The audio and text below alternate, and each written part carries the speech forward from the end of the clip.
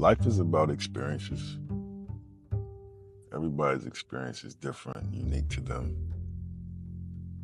I think as a parent, it's important to do your best to craft an experience for your child that when they're older, they can appreciate. I think we all have been raised and learned from our parents, so many different things, whether it be the right thing to do, the wrong thing to do. I think it's so important to take that into consideration as you're raising your child. I've had a lot of different experiences over the past couple weeks with my son. I'm talking in this like really mellow tone voice because it's the first time I just pulled over, just wanted to sit still for a second on this Veterans Day. Happy Veterans Day to all the vets out there. Oh man, we flew to Maryland for my sister's baby shower. And I think every parent should have to fly with their toddler by themselves, their kid by themselves, kid under like 8. Such a interesting experience for you and them.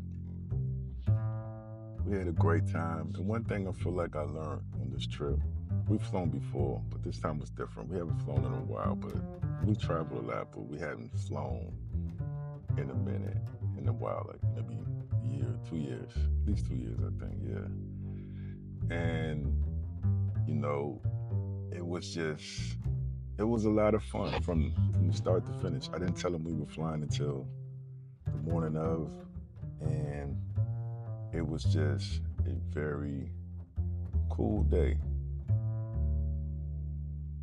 I was proud to see how his personality is in public, how we interact with people, and just the whole day and how things went. And I reminded myself, is like everything about today, this travel, this trip can be a teachable moment, right? I didn't want to just be so overbearing, like you can't do this, don't do that, don't do that.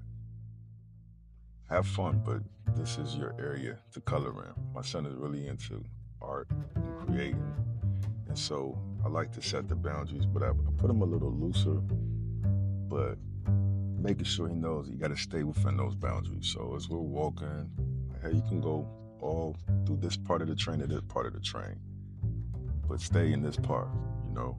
And he understood that when we were walking, sometimes I made him hold my hand, sometimes I didn't. But anytime we were at a crosswalk, kept reminding him, look both ways before you cross. Don't run across the street. You can't be that too far away from me. It got to the point where we're crossing the street. He's telling me, "Hey, look both ways, Daddy." So it's good. I know he's listening, he's paying attention in this. I feel like that's the whole goal. When we're sitting in our seat, of course, he's kicking the chair in front of us, and had to have him apologize. But then he's learning, hey, don't kick the chair. He saw my knee bumping the chair. He's like, don't let your knee bump the chair, Daddy. I'm like, hey, man, I can't help that. But it was just a very interesting experience. And it was at times that I wanted to be like, don't do that or don't do this and just wow. And of course, you're in public in the airport. It can be stressful. It can be anxiety if you don't have everything ready. You gotta have your ID. You gotta go through security. But it's just a trip. Things are gonna happen. You just prepare. You prepare mentally for the day ahead. I think that's one thing. One of my biggest takeaway from this experience as a parent is do your best. I do my best the night before, the morning before I get out of bed to prepare for the experience of that day. Whether it be a fun day or a day filled with challenges. Because the days where challenges are gonna come. But they don't know any better. You gotta prepare yourself as the parent for that responsibility and prepare your emotions and how you react. It's easy to get frustrated and let yourself get bothered and then project those emotions on the kid when it's really not they don't know what they're doing. It's not really their fault. It's not their fault. They're still learning. Imagine you're at your job and you're getting blamed for so much stuff that you really don't know how to do. Like you knew it. You might know a little bit, but you're not the supervisor, right? You don't want to be blamed for that. So I kind of take that type of mindset into consideration when we out and about or we're going through this experience. Still so much to learn, so many more life events to go through. But traveling with your child, creating those memories of those experiences, I think is special and important. And teachable moments. Everything's a teachable moment. As a parent and a man, especially, man, you got to be prepared to do hard things. I'm not saying it's going to be easy to travel, but there's so many lessons for you as the parent and the kid, right? I'm walking to the car as we get back, and I'm like carrying the car seat. I got my rolling suitcase, luggage. I'm trying to grab his hand or just make sure I keep him within his arm reach as we're in the parking deck. And then almost as we're at the car, a guy comes and whispers to me. He says, "Hey man, go on Amazon, search up travel car seat, something XYZ, make your life so much easier." I'm like, bro, at the end of the trip, this is when I found out they got travel car seats. So I went and looked at some, man. I will never travel again with this full car seat again. You hear me? I will definitely be investing in a travel car seat, and I recommend anybody who travels with kids to get one, because if you know anything about traveling with one of those big car seats, man, it is a task. Again, especially if you're doing it by yourself. So, man, I'll try to find something and even post a little clip of what they look like. Yeah.